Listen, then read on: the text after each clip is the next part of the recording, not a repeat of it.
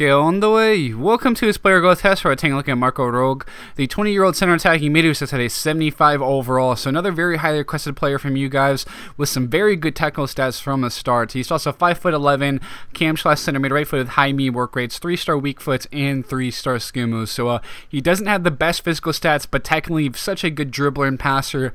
Nice crossing from the start also. His long shots aren't too bad either. Some nice mental stats. The vision look pretty good, not too bad with the composure either. But he's not going to be super agile or anything, but he did feel a lot better on the ball, and I think, that high dribbling just helps him feel more agile in general. He still would grow a bit in that agility, which would certainly help him a bit, but you see some nice improvements from the starts right away. You can see some growth all around, really, physically, mentally, and technically at the end of this second year up to the 80 overall. Some good steady growth here. 82 vision, 85 dribbling, 82 ball control, 86 long pass, 86 short pass. So some nice improvement to the passing.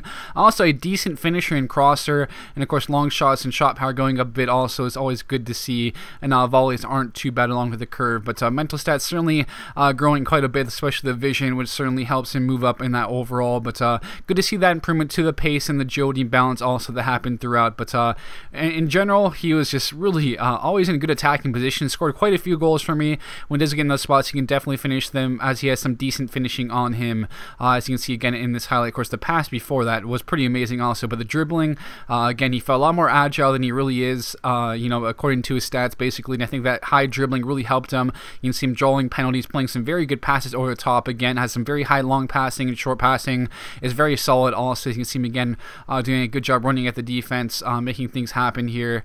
So just some good work from him. I really enjoyed my time using him. A very solid player. I think he'd be very good as a cam or a center mid, just high up the pitch as possible to make things happen. Of course, you can see him again getting those good spots to score goals and also creating chances like in those previous couple of highlights. So good work all around from him, really, as you can see as we continue on in these highlights.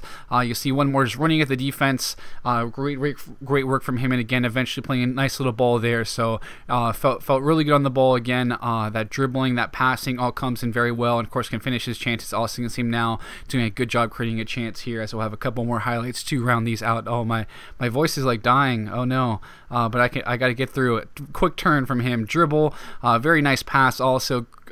Chess, unfortunately, I was not running with whoever I was controlling there, and I could not get the ball because of that. I wasn't sprinting, but either way, 85 overall at age 25 is what he would cap out at, with some very good stats again. You can take a look at the comparison here. So a lot of improvement to the pace, to the agility also. Vision went up quite a bit along with the dribbling, passing. You can see crossing and finishing going up quite a bit also, along with the long shots and shot power. Again, vision also improving quite a bit is good to see. So some very nice improvements, as you can see again. 5'11", cam/center mid, right-footed, high medium work rates, 3-star weak foot, 3-star skill moves.